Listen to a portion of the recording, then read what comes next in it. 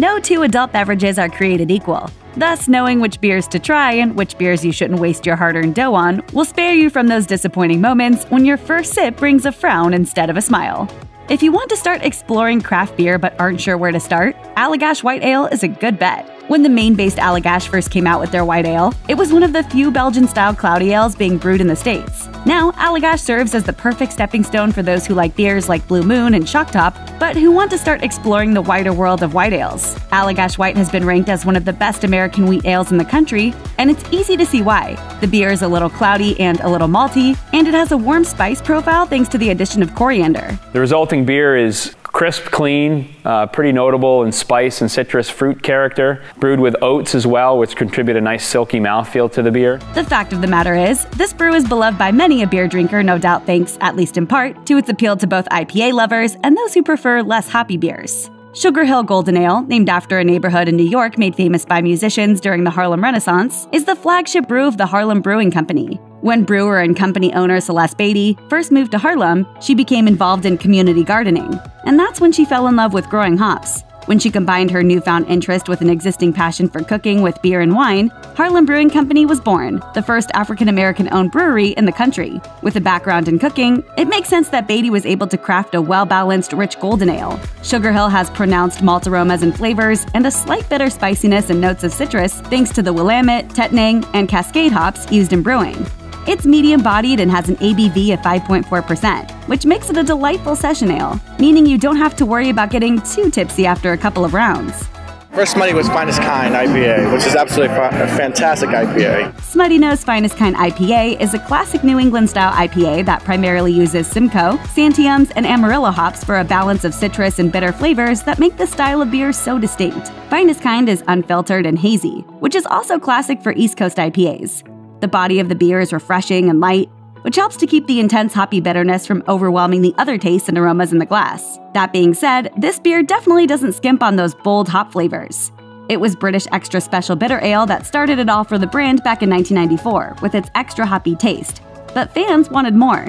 These days you can get exactly what you asked for, really, really hoppy beer, in the form of Smuttynose Brewing Company's Finestkind. Even if you don't end up liking it, Oskar Blues Old Chub is worth trying at least once just to get an idea of what a bold and brassy Scotch ale should taste like. Old Chub is made in Colorado by Oskar Blues, one of the first craft breweries to sell their ales exclusively in cans, which started off a trend so big that now you can even buy wine in a can instead of a bottle. This beer is not for the faint of heart. It's brewed with malted barley and grains, as well as beechwood smoked malt, giving it a robust, smoky sweetness. In fact, this ale is quite a bit sweeter than you might expect, necessary to help balance out the bitterness and alcohol heat you get from a beer with 8% ABV. If you like stouts, porters, and barley wines, Old Chub is definitely worth exploding. Exploring. Another white ale that's high on our list is Avery Brewing's White Rascal. It's an unfiltered Belgian-style wheat ale with a subtle but compelling blend of coriander and curacao. This crisp brew pairs well with a lot of foods, from a cheese and charcuterie platter to a plate of pad thai. White Rascal comes from Avery Brewing Co. in Colorado. The company began in 1993, proved it was ahead of the curve when it introduced the first packaged IPA in Colorado in 1996, and has continued churning out both classic and unconventional beers ever since. Intrigued? Even if you can't find White Rascal at your favorite local spirit store, you're in luck. Avery provides a scaled-down homebrew recipe on their website for those who'd like to try their hand at beer making.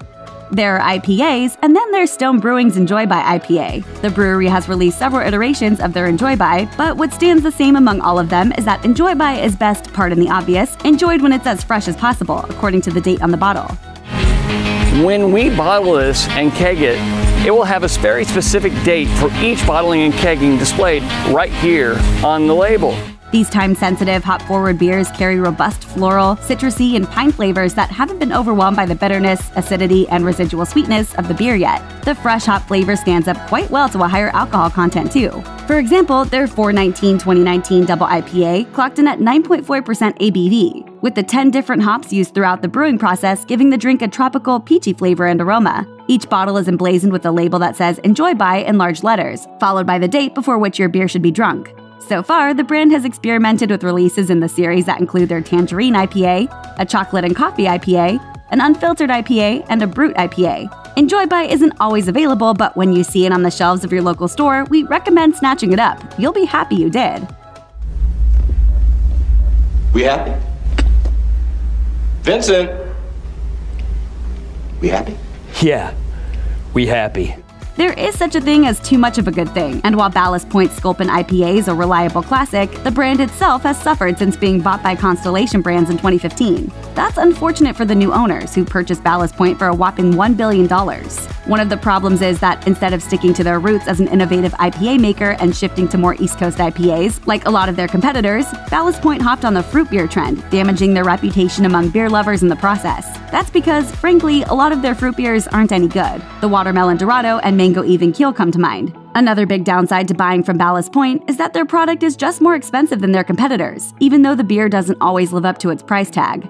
Save your pennies this time around. You're better off leaving this one on the shelf. Heineken is imported and comes in a fancy green glass bottle, so it must be a pretty decent macro brew choice, right? Make no mistake, though it's the #2 most popular imported beer in the country, Heineken isn't worth the fridge space.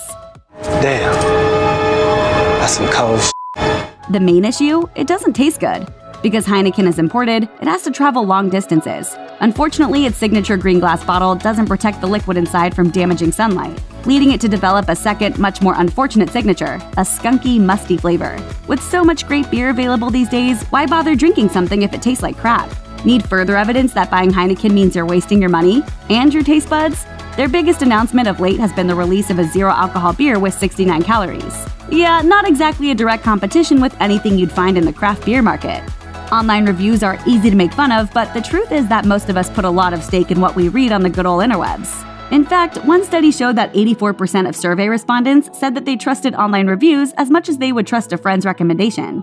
So that begs the question, why would anyone drink Coors Light, an abysmal beer that has a rating of 2.04 out of 5 for more than 5,000 reviews on Beer Advocate, and an even worse 0 out of 5 rating from over 2,000 reviews on Rate Beer?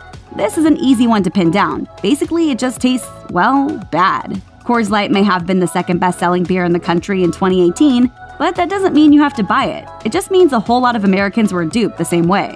Speaking of large groups of people dishing out their dough for the same tired old brewskis, Bud Light is the most popular beer in America. Now, we're not denying that there's a time and place to crack one open. It's a fine beach beer, and it's certainly thirst-quenching on those sweaty summer nights at the bar. But Bud Light's popularity is dropping, and that's probably because it's one of the more boring beers out there. It's not alone though. The entire quote-unquote premium light beer category peaked in 2007 and 2008, and these days consumers are moving away from mass-produced American beers and toward imports, craft beer, wine, and spirits. There's just not a lot to keep people coming back to this old standby. It has a score of 1.86 out of 5 from over 6,000 ratings on Beer Advocate, and it's made with a bland blend of barley and rice that results in a watery, flavorless brew. There isn't much case for keeping this one in your fridge. Shock Top reminds us of Blue Moon, another iffy yet popular beer in a lot of ways. It's a relatively benign, middle-of-the-road mass-produced wheat beer masquerading as a specialty product. It's not quite terrible, but it's also not exactly great. You'll also often get both brews served with an orange wedge, a garnish that some might argue is honestly tastier than the beer itself. However decent the original Shock Top may be, the same cannot be said of the flavored offerings. We're not at all against fruit beers, but they need to be done right. Shock Top really misses their footing here. The raspberry wheat beer is made with wild raspberry flavor that just doesn't taste a lot like a fresh raspberry, throwing the entire flavor profile of the beer off. The lemon shandy is similarly disappointing, both a bit too sweet and a bit too sour. Their Ruby Fresh, on the other hand, is a grapefruit-flavored beer that doesn't successfully pair the sweet-tart taste of grapefruit with the yeasty flavor of a wheat beer. It ends up tasting too funky. If you're really craving a Shock Top that involves fruit, stick to a glass of the original flavor with a juicy slice of orange slipped onto the rim. It's a classic. Michelob Ultra falls under the umbrella of American-style light lagers, and unfortunately it shares a lot in common with its brethren. It's a watery, pale brew that focuses on its low calorie and carb content over its flavor. 95 calories, 2.6 carbs. So instead of undoing the effort you put in, you can celebrate it. The keywords the brand itself uses to describe the beer are crisp and clean. And that's not exactly wrong, it's just that Michelob Ultra is a beer so light that it has actually ceased to taste anything like a beer. The 1.14 out of 5 ratings on Rate Beer and its overall score of 0 says it all. If you really want a beer but don't want to go overboard on the calories, try a craft-made session ale like Lagunitas Daytime IPA. They have a lower ABV than traditional craft beers, which usually means fewer calories without sacrificing flavor. Check out one of our newest videos right here, plus even more MASH videos about your favorite stuff are coming soon. Subscribe to our YouTube channel and hit the bell so you don't miss a single one.